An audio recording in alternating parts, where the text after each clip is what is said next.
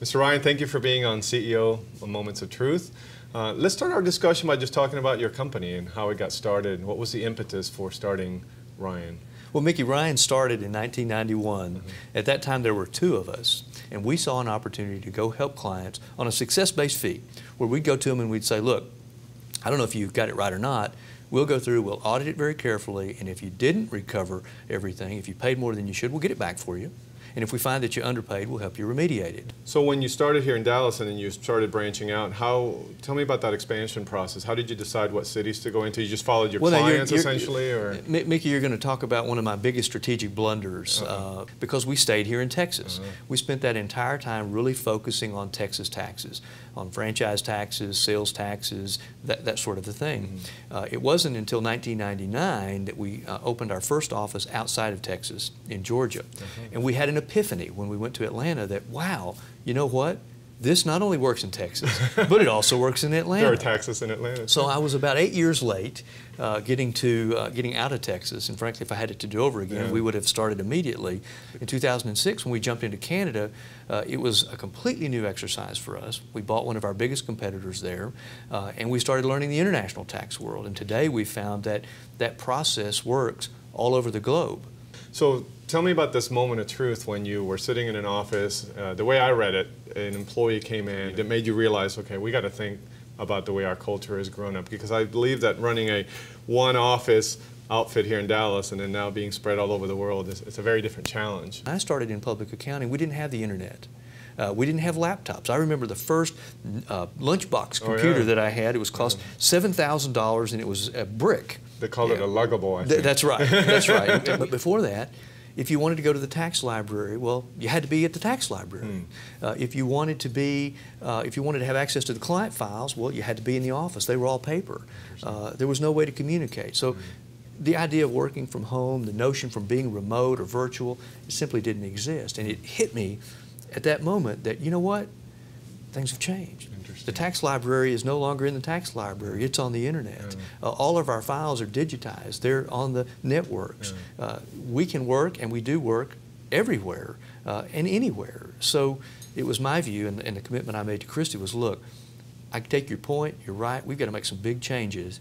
And if you'll stay with me, I'll put you in charge of it. You can help us figure out what the next iteration of Ryan is going to be, not just for you, but for everybody. You know, I got to believe that some of your colleagues have faced a similar situation where they've had some level of turnover, and some of them may respond by saying, well, that's just the nature of our work.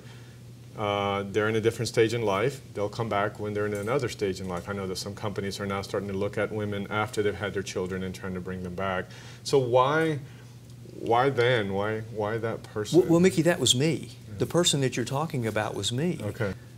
It dawned on me that I was actually not following the rules that we had set forth. I mean, let's face it. I was on an airplane. I'm in front of clients. I'm not showing up at the office at 8:30 every day and clocking in. You're doing the work where it needs to be done. I'm doing the work wherever I happen to be. So my view was, we have to fix this. We have to figure out a way that everybody in the organization can do their work the way I was doing my work. I'm doing it when I need to. And so if I've got a critical client matter, I am laser focused on it. I'm going to stay with it until it's resolved, no matter what. But you know, if I get a call from home and one of my 5 daughters is ill, I'm going to be laser focused on that, and I'm going to stay with it until it's resolved. So we wanted to create a work environment, a culture that said, look, we're going to measure you based on results. So what keeps somebody from being tempted to say, all right, so if we can achieve these results with these many hours, if they would only work these many hours, we could achieve even more results, right? Isn't there potentially a temptation, not necessarily for you, but maybe some of your partners or maybe some of your colleagues, other CEOs, to have that kind of mentality? Well, Mickey, if you set forth an example, in other words, if you agree upon a result and somebody achieves that, why do you really care what they do with the rest of their time? Now, my hope is that they might be more excited and more engaged and do another case. But if they've already met all their metrics and they want to go take a vacation or spend time with their family or go to the soccer game with their kids, who am I to judge that? I tell my partners that I am really the environmental manager. I'm the person whose job it is to make sure that everybody is as happy and successful as we can make them across the organization. And we do that in a number of ways. One, as I mentioned, we constantly survey our people. And we don't just survey them, but we act on the things that we learn, that they tell us about opportunities for improvement, areas that we can do better, things that we can, that we can save money in doing. We all share the same desire to be successful, you know, to have work-life success, and we build on that. If you're able to teach somebody to be successful and help them and provide them with the tools necessary to be as happy and successful as they can be, they're going to be your best workers. I've spent my entire career, you know, in the financial and tax industry. Now gets more invitations to speak on workplace flexibility than I do on tax matters. I think that's a testament to how important these things are, you know, in our economy, in our world today.